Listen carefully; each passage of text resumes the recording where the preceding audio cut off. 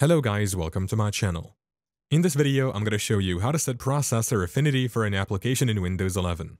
If you've ever wanted to allocate specific CPU cores to a program for better performance, you're in the right place.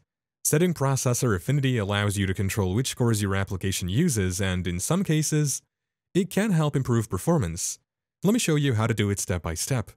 First, launch the application you want to set processor affinity for.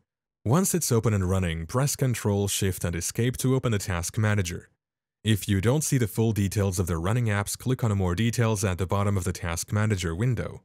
In Task Manager, go to the Details tab where you'll see a list of all the running processes.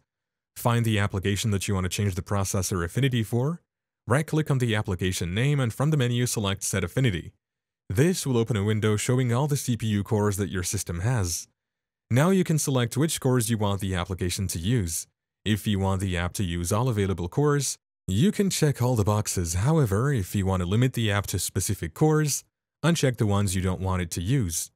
After you've made your selection, click OK to apply the changes.